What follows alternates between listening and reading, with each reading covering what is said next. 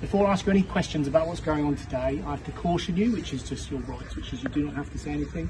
It may harm your defence if you do not mention one question, something which you later on in court, and anything you do say may be given you. What are you here for today? Physically, I'm just standing here.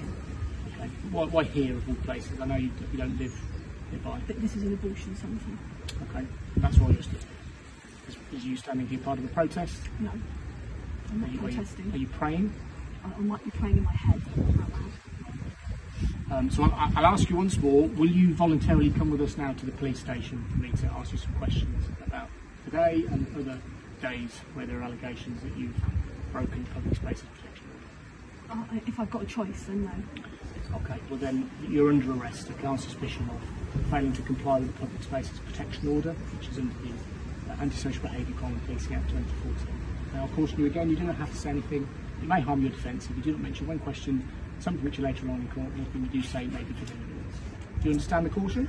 I do, yes. Your arrest is necessary in order for the prompt and effective investigation into the offence. What that means is so that I can ask you some questions, because you want to come in voluntarily, and also to protect vulnerable people, mainly service users in the clinic.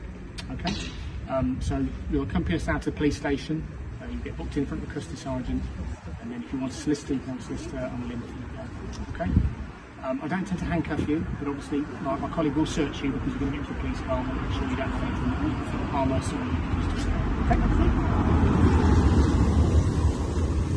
What did you empty my pocket? No, I'll do it. I'll start. And I'll tell you what to do.